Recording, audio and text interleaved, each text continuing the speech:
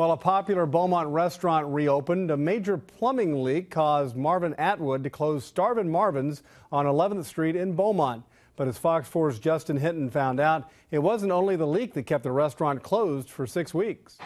We're back open. We're glad to be back in the community. It's back to business for Marvin Atwood and his employees at Starvin Marvin, serving up lunch the way they used to before the restaurant on 11th Street in Beaumont closed in October. We felt like we were an asset to Beaumont. We created jobs, and we work local people here, local bands, and local people are employed here. So we feel like it's good to be back.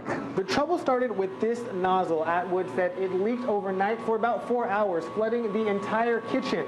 But that was only one reason for the shutdown. Then I had some health problems that had me down already, so I really couldn't deal with it at the time as fast as I could have if I'd have been healthy. His health problems, lung and kidney cancer. At the same time, he's battling Addisons disease. It causes the body to stop producing adrenaline. And right now I'm going about 35%, maybe 40% of what I'm capable of going. And some days I feel like I went 110%. It was August of 2012 when doctors diagnosed Atwood with Addison's disease and cancer. His cancer is now in remission. Once a week, he undergoes radiation treatments in Houston. I usually can't eat. I'm nauseated, throwing up, usually a lot of blood. Used to be a lot more blood before they fixed my lung. Despite it all, Atwood says he has no regrets about the life he's lived. I'm a gambler. I put my money where my mouth is, and I go for it. That's just the way I am, and I've always been that way. And sometimes you win, sometimes you lose, but we're always playing the game.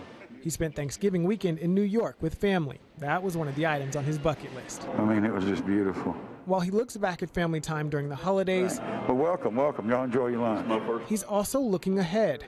Atwood is reducing the time he spends at work each day from 10 hours to 3, doing what it takes for those closest to him. Well, I'm going to work as hard as it takes. Even if it was to kill me, I'd just keep working because I want it that bad.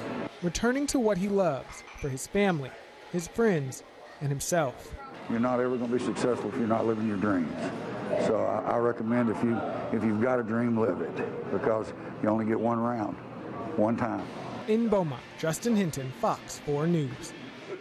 Now, Atwood says he will undergo a few more radiation treatments. He's hoping for a clean bill of health in a few weeks.